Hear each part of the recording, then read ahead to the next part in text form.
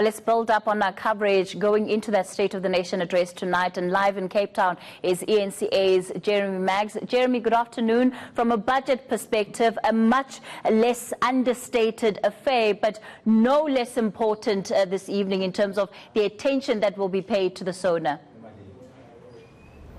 Yeah, it's worth a lot less, I think, this year than it was in previous years. Certainly austerity, Kathy, is one way of describing it. And we were also discussing a little earlier before you came on air that there tends to be a feeling this time that maybe things are a little bit more subdued this time around. Maybe it's just a personal feeling that I have at the moment, but we'll explore that a little bit later on. About 4 hours to go, as you say, before the flyover by the South African Defence Force, before the 21-gun salute, then the official opening of the 2019 parliamentary year. Just behind me to my left, I can see members of the SANDF band starting to warm up, and things will certainly get underway very swiftly after all of that. We have the band, as I say, that is busy rehearsing. I could also tell you that our fashion watcher Craig Jacobs from the Sunday Times has also arrived on the scene. I've watched him scoping out his fashion prey, so look forward to that one a little bit later on. But let's turn our attention away from fashion and talk about what is going to emerge this afternoon or this evening at 7 o'clock. The Minister of Higher Education Naledi Pandor is with us. Minister, good afternoon and welcome. How many of these have you done? Oh gosh, I started in '94, so quite an old hat at this. Quite an old hat, but as hot as it's ever been in Cape Town. Yes, I think it hasn't been this hot before. February and March are fairly hot in Cape Town, but this is one of the hottest that I remember. Let's start, if we can, with the Durban University of Technology. You've come out very strongly against the killing on campus. At the same time, we have the sit-in at Wits University. There seems to be a sense of disquiet again as the 2019 academic year gets underway. Are we going to see more of this on campuses going forward? And if so, what are you doing about it? Well, I certainly hope we're not. We have been speaking to Vice Chancellors to exert every effort to engage with the students. We'll also be meeting with the South African Union of Students on Saturday in order to continue deliberations on some of the issues that they've raised. But I hope that we are going to get to a point where there will be stability and that we should not have interference with the academic program. Do you get a sense that the student bodies are prepared to listen to you? They seem to be very I hope that they are. Some are listening. It's a few institutions at the moment, and I think we need to nip the issues, address them very quickly, so that we don't have a national spread of these projects. How are you going to do that? Well, as I say, talking to the SRCs, resolving those issues that we can. Where there are reasonable demands, these must be addressed.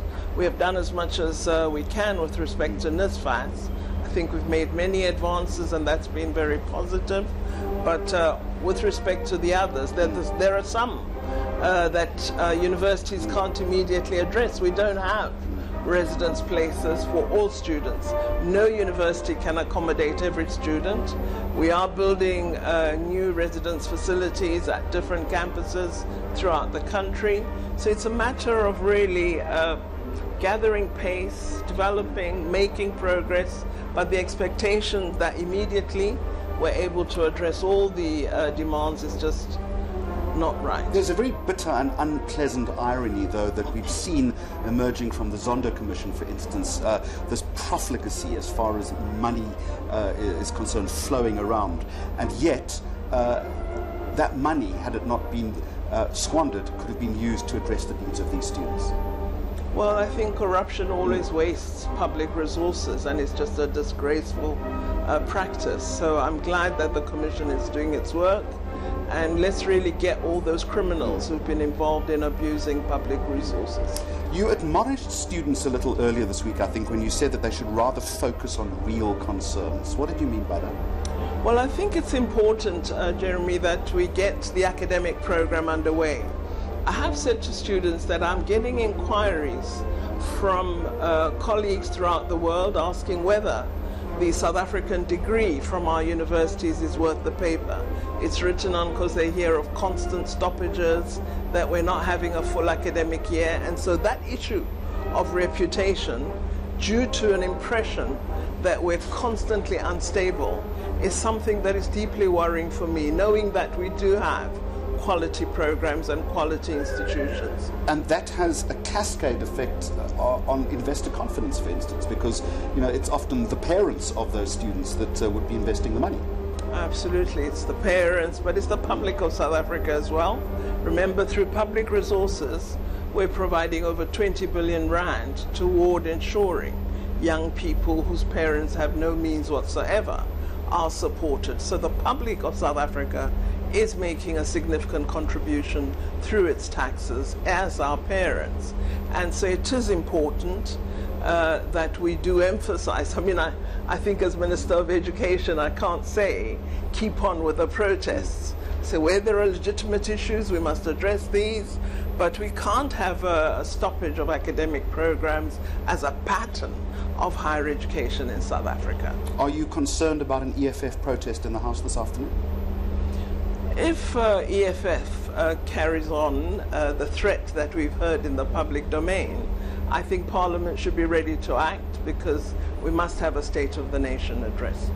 Stembile Mbete, one of our resident political commentators this afternoon, you are in the academic world yourself. You've listened to what the Minister has to say about addressing concerns, but you're up against the coalface as far as this is concerned. Students are disaffected, aren't they? They're angry, they're upset, they perhaps feel that government isn't moving quick enough.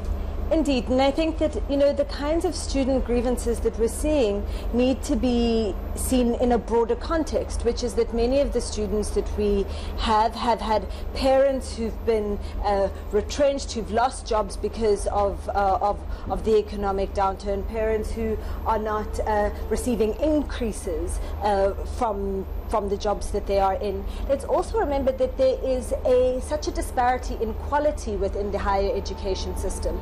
So technically, we have enough places for every student that qualifies and wants to go to a tertiary education institution. However, not all of those institutions are of the same quality. So everybody is trying to get into a certain number of universities, and as the Minister has said, that just don't have the capacity, firstly, to hold everybody, but also don't have the capacity to house everyone. And so there really are serious systemic structural challenges within our higher education system that I hope will be addressed, because we keep facing these kinds of issues at the beginning of every year, and we're seeing universities respond with greater and greater repression and violence to those grievances. And we have the same conversation year in, year out, but we're not dealing with the structural issues that are getting us here in the first place. Does she have a point? Well, we are dealing with the structural issues, because with funding, this is a new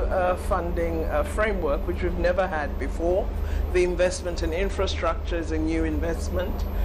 These problems exist throughout the global higher education community, and there is no country where students are provided with accommodation, all of them. Where there may be need, and where I think we need to have creative responses, is with respect to the so-called missing middle. Those parents who don't earn quite enough but are employed, not enough to pay. But then universities must also look at their own cost structure. And this is where we're working on a framework for the regulation of fees, because the increases have been rather high over the past few years, and the costs do tend to be at the higher end. So this is something we must address. And I think the improvement in the subsidy from government to universities and colleges has begun to make a difference. And so we can reconsider how we redress and remedy the cost structure of our institutions. In the short term, though, and to the point that Stembile raised, is there is concern about the university sometimes reacting perhaps a little too robustly to the violence that we've seen on campuses. Conversely, though, if property is being damaged, they have every right to do so. If cars belonging to the institution are burnt, should the university stand by? Of course, there shouldn't be violence. I think security people shouldn't have live ammunition and so on. But you can't have a situation I experienced 2 years ago where a new 60 million rand science center was burnt down to the ground at a university that had not had such a center before. So there are intolerable practices which we should not hide under the carpet to suit the argument for legitimate support to young people who do not have the means through their families to pay for higher education. So yes, absolutely, no violence on both sides, measures that will ensure that protest is allowed but that it is peaceful, and also proactive steps by Council as the governing body and executive management led by the Vice Chancellor to address any problems that there might be. Minister, thank you very much indeed. Stembili, we'll see you a little bit later on. Our live rolling coverage continues at 4 o'clock this afternoon when my colleagues Vuyo Mvoko and Michelle Craig take over.